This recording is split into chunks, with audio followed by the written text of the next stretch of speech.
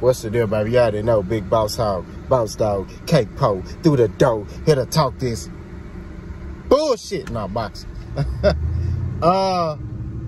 So a bud buddy came in my comment section, start crying on my video, and said these things. Boss, you're a bud hater. You only want to see Terrence Crawford lose. You're mad because Errol Spence lost. And you're making all this money on Bud Crawford's name. Bah, you're hate Bud. All your videos are hate Bud speech videos. You just do everything to talk bad about Terrence Crawford. You don't know anything about boxing. Bah. That's how he sounded when he was writing that shit. Let me tell you something, bro. I'm getting tired of you Bud buddies. I'm not gonna lie to you. I'm tired of the emotional. I'm tired of these grown men and crying on videos. First of all, y'all writing paragraphs to another grown man, bro. Like, that stuff your girlfriend do when she mad at you. Y'all ever had your girlfriend mad at you and she write you a long text message? You like, damn. That's what they doing. I never thought in a million years, I'm not gonna lie to you, and y'all know me, I keep it 1,000, that I would see grown men act like this. And it's a shame. This is why I don't like the 2020s. I don't like this rainbow flag. Let me watch what I say. I don't like that stuff, bro. It's like, bro, man, I came up with men. These boys soft. They had videos crying in the comment section. That's step 1. Step 2, you got grown men talking gangster on the internet. Bro, you do know you on the internet, right? I come from that era where dudes, you said something, they come see you. Hey, bro, what you mean by this right here? That's what happens. The only reason these dudes talking like that is because they on the internet. Because I'm telling you, if you saw me, you wouldn't say the stuff you were saying. That's real talk. Take it or leave it. So that's number 3. Number 4, learn your boxing before you talk to boss. Right? Do your homework on boss before you talk to boss. I keep telling y'all, man. When I gave my fight prediction, I sat there and said, ways Terrence Crawford can win. And he did exactly what I said he needed to do to beat Errol Spence. I gave ways for Errol. Only thing I got wrong is I just picked Errol to beat Terrence Crawford. I gave ways for Errol to win. I gave ways Terrence Crawford to win. Terrence Crawford did exactly what I said he needed to do to beat Errol Spence. What are we talking about here? These are the things that I talk about, and I'm saying. He did exactly what I said. I say, man, Bud need to look to counter Errol Spence. Look to box Errol Spence and counter him. Do not stand in front of Errol Spence. He didn't stand in front of Errol Spence. He used angles, changed angles up, right? Was sharp, countered Errol Spence. That's what he needed to do. If he tried to outdog Errol Spence, he was going to lose. I said that. He fought with this instead of this. That's how he beat Errol Spence. Right? So like I keep saying, at the end of the day, spade a spade. Keeping it 1,000. Keeping it 2,000. Right? Forget 1,000. 2,000. Where's the Bud hate at?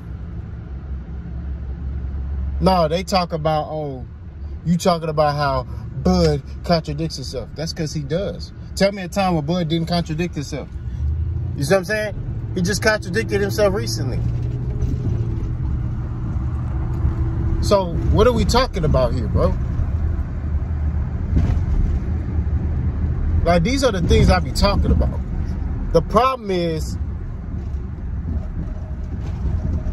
y'all Bud buddies ignore the facts. You have to keep it 1,000. You can't ignore shit in boxing because you like a fighter. I don't give a damn. When that rumor came out about Errol Spence possibly leaving Derrick James, I said that ain't solid of Errol if that's true.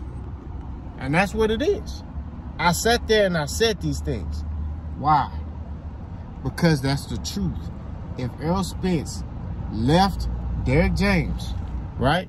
If he sat there and left the coach, because I don't support guys who leave their coach that got you to where you are. You see what I'm saying? When you start moving around like that, that's not good for you. That's not beneficial. You know what I mean? That's just my perspective.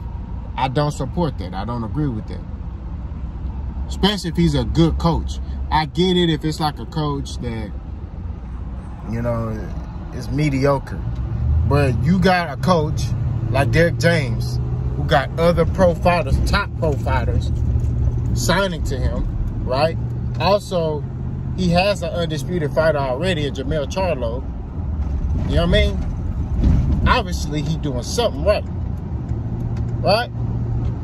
And you've beaten top guys with this man in your corner. You ain't beating no scrubs. You beating top guys. You destroying top talent. You see what I'm saying? So, like I said before, when it comes down to this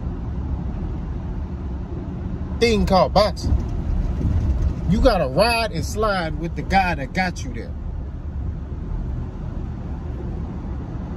Derrick James got you to where you are. So stay with the guy that got you where you are. That's facts. Terrence Crawford, right? This is another factual information. I'm cooking right now. Terrence Crawford does not have the resume, right? The only fighter he has fought is Errol Spence. That's what it is.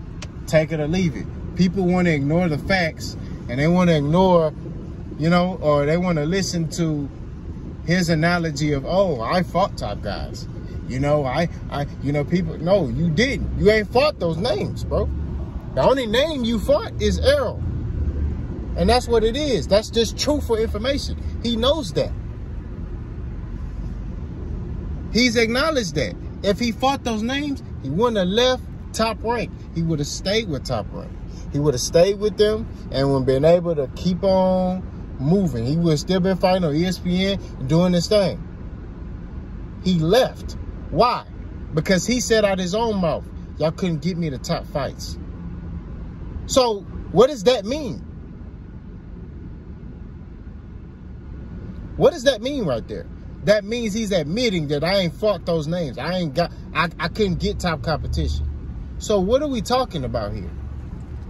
This is the problem that I have with the Bud Buddies. Y'all want to pick and select. Y'all have selective hearing. I look at y'all as like Joel Osteen. I don't know if y'all know who Joel Osteen is. He's a big preacher down here in Houston. Joel Osteen only talks about certain things in the Bible, which are the good things. He don't talk to you about the bad things in the Bible. He don't talk to you about, hey, if you do this, you're gonna die. You know what I mean? Or hey, you can't be fornicating. You can't do that. No, he don't talk about that. He talks about only and highlights only the good things in the Bible, right? That's what y'all doing. Y'all having selective hearing on what y'all want to hear because y'all love Terrence Crawford. You're not a fan of boxing. You're a fan of Bud. And that's just what it is. But when you tell a Bud Buddy this, they get butthurt. Oh, I know boxing. I've been watching boxing for so-and-so years. No, that don't mean shit. You see what I'm saying? That don't mean nothing. When you live this, I've been in that ring. I prepare for fights. So when I watch fights, I've also gotten into coaching these fights. So like I say, when I get in my bag when it comes to these fights, y'all not ready to have these conversations with me. I don't have no issues with Terrence Crawford. He's a great fighter. It was a great win. He got his credit for beating Errol Spence. That's what it is. But understand this. I'm not going to sit here and lie on nothing. And that's real talk. When it comes to this boxing, I'm going to speak the truth. I don't give a damn about views. I don't say shit for views. I don't care about none of that shit. I speak the truth. In boxing, I'm here to speak the truth. And that's it. I'm not here to do nothing else but speak truth and life in this game. And that's what it is. So if you can't deal with the truth, then what you need to do is don't watch my shit. Because Boss gonna continue to speak that truth in this boxing game. That's what it is. Y'all let me know what y'all think. Boss gone.